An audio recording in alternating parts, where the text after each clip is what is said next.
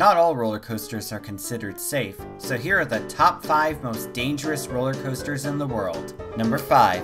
X2 at Six Flags Magic Mountain. This coaster goes upside down, so therefore it is unsafe and should be avoided at all costs. Number 4. Procrastinator 305. This coaster is currently operating at Kings Island in Mason, Montana. People have been known to black out on this coaster's first turn, and blacking out is not something you want to do if you want to be healthy. Blacking out means passing out, and there's no way around it. This is unsafe. Number 3. The Nitro. This coaster is currently operating at Six Flags Magic Mountain. It is a B&M inverted coaster that goes around several times around a pond that goes around a forest. Look at how fast this thing is. It could fly off the rails at any second. I mean, seriously, what were the designers thinking? You should have gotten a Vekoma. Number 2. Slingshot. This is the tallest slingshot ride in the world and can currently be found in Miami, Florida. It is way too tall and way too fast for me, man. Number 1. Grandson of Beast.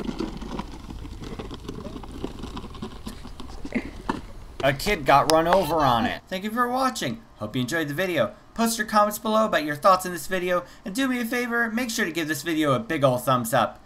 If you'd like to see more, then make sure to subscribe. A shout out goes to all those who sent in some of the photos that were used in this video.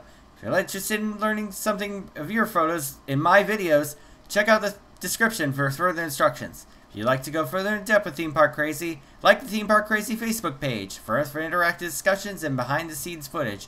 You can also check me out on Twitter. Until next time, coaster fans, until next time. And also, I want to wish everybody a very happy Easter and a very happy April Fool's Day. And in case you couldn't tell by now, this video is one big April Fool's joke. So have a nice day.